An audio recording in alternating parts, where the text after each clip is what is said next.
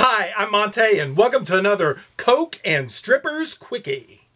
Got a project going on here, but I need to do a little desoldering, and I wanted to share this with you, some tips and tricks. We're going to pull this is a Rotary Encoder. We're going to pull this off this board. Now, this device has 3 pins on this side and 2 pins on this side. And we're going to try to pull it off this board. All right, first way we're going to do this is with a soldering iron. We heated this up, and we heat up each of these solder points and melt the solder, and then just pull this thing out, right? Wrong! Because when you heat this one up, by the time you go to the next one, that one's cold and you can't pull it out. So sometimes you can sort of fake it, like you heat them up, and I'm pulling on this thing, wiggling it a little to the side, so that each time I heat up a pin, oh, you can hear it pop sometimes. Oh, you see that? I managed to pull it out just a little ways. This one's a little easier than most. Now I'm going to try to pull it back the other way while I heat the 2 pins on this side. There's 1, there's 2. Oh! Hey, we're almost out. Let's see, we got maybe 1 more over here, kind of push and pull. 1 more pin. That wasn't too bad. It's a lot harder if you have a lot more pins, like maybe you've got this many. Different project. You can do it. It takes work. So let's take a look at plan 2. So regardless how well that seemed to go, really if you have more than 6-8 pins, it's really hard, virtually impossible to do that with a soldering iron. So let's assume this part is bad and we need to get it off there, and we're going to replace it with this part. So what do? We grab the soldering iron? No, we don't grab the soldering iron. That's the hard way to do it. By the way, if you are going to grab the soldering iron, you need to desolder stuff. Adding a little new fresh solder often helps that.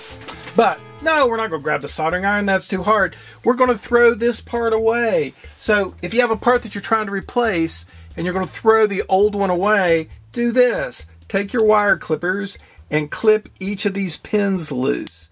That way, when you're desoldering, you really only have to desolder 1 pin at a time, and you can pull that 1 pin out instead of having to get all 5 of them warm or work them out slowly one after the other. Now those pins are still in there.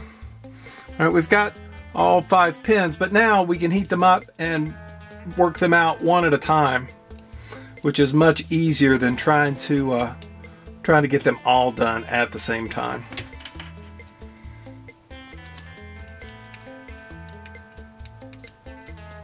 Alright, those 2.5 are out.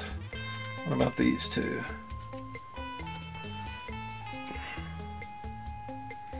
There's 1.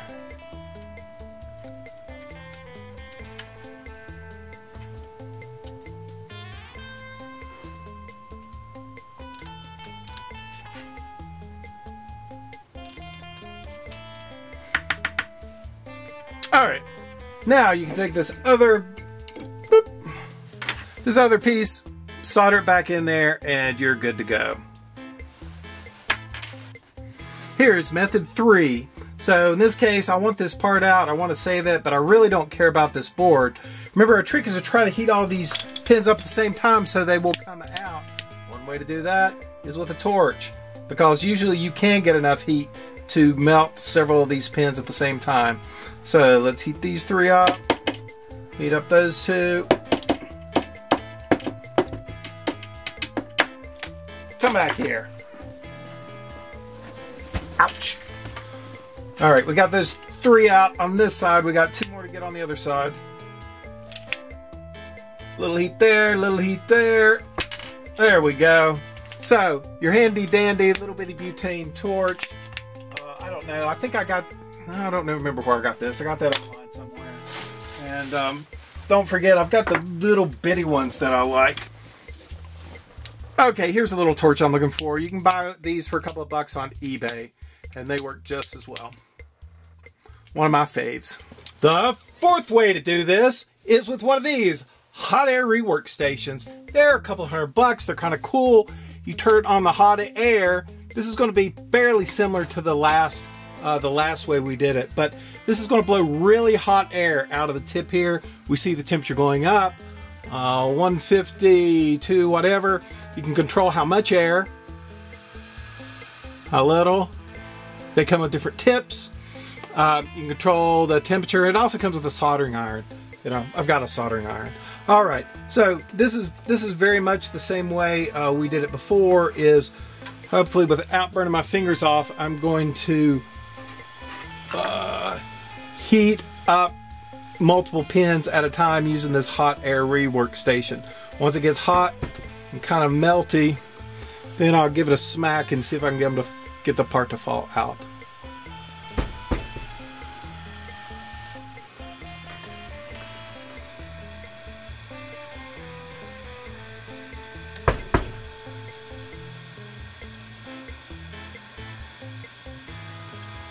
I don't see anything melting. Let's heat this up. Let's go to from 3 whatever to 450. Add a little more air.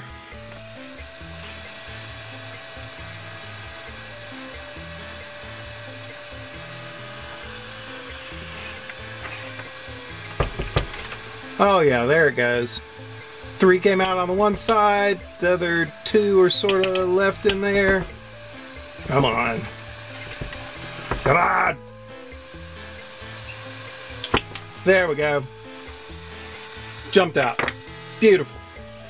Alright, you turn this thing off, and the air still runs for a minute as it cools back down.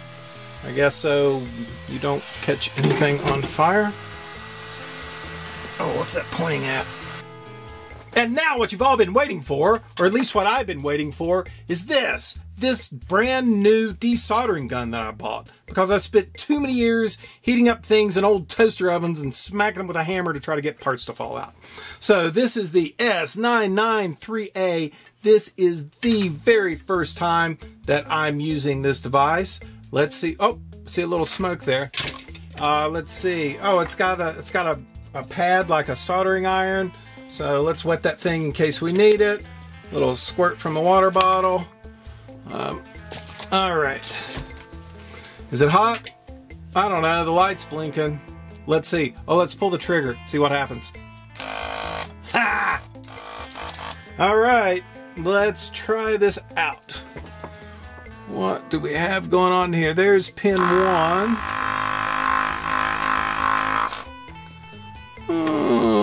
What does that look like? I don't know. Let's try the other pins and see what happens. There's pin 2. There's pin 3. Here's pin 4. And here is pin 5. No, I can't get on pin 5. There we go. And here is pin 5. Well, did that work? I have no idea. Let's see. No, it didn't work. Why didn't that work? That's supposed to work. I buy this thing to work. Let's crank up the heat a little bit. There we go. And try it again. Alright, 5 pins. Pin number 1. Oh, we'll heat it up a little bit. Alright, I see some smoke.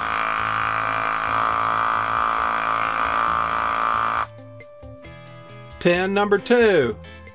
Heat it up a little bit.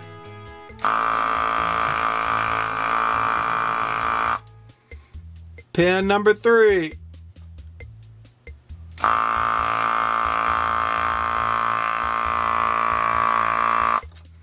Pin number 4.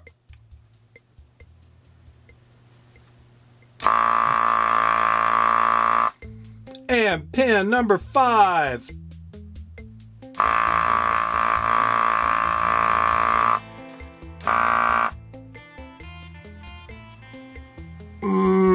Well, hang on. Pin number 3.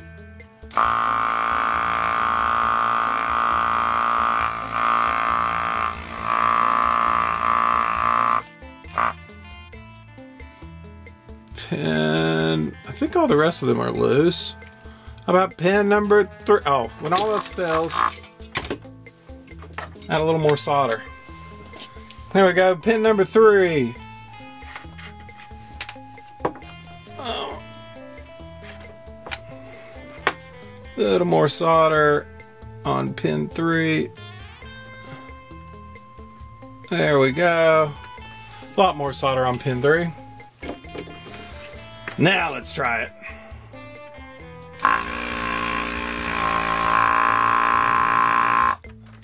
Oh, I think that worked. I think it's loose. Let's give it a tug. Dang it. I paid a lot of money for this cool new toy. Oh, it's this one pin. It's still got a little solder on it.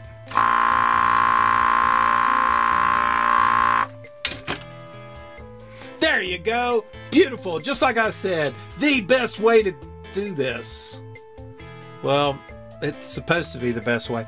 I think actually if you had a lot of pins, again, like, you know, something that if you were trying to desolder this, you'd never get it done with the iron. You just can't heat up that many pins and push them all out. It's impossible. You might get it done with the torch, but you risk damaging the board. Hot air rework station, maybe, but you're likely to loosen up. You know, if this processor falls off, you are screwed. So that's not going to work. If you really need to do a big long piece like this, I think this is really the way to go. It's about $100. The S993A, I found it somewhere on eBay. No, I didn't get it for free, or I don't get paid for this stuff. I just thought you might want to see it. All right, so the actual example totally failed. As I go back and think about it, I think the fastest was just using the soldering iron, which for big chips is actually the worst, and this probably took the longest. Oh well. Make your own choices. Make your own decisions in life. Don't listen to me. Go make your own decisions, just like I said to. All right, postscript. This thing has no off switch. Like, it just stays here on. I'm going to have to unplug it when I get done. That sucks. That's awful. You at least need a power switch. I don't want to plug this thing up and unplug it all the time. I'm going to have to work something out. I need a timer for these things like my soldering iron anyway.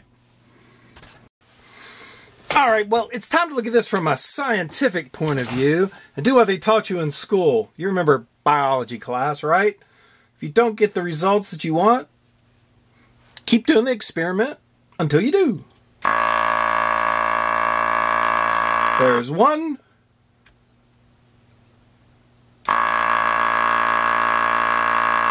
There's 2.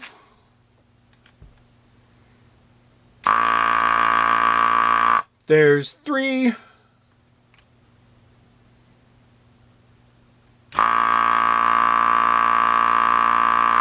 There's 3.5.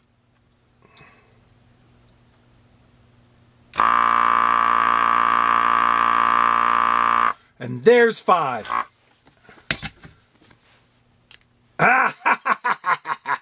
Like I said, works like a charm.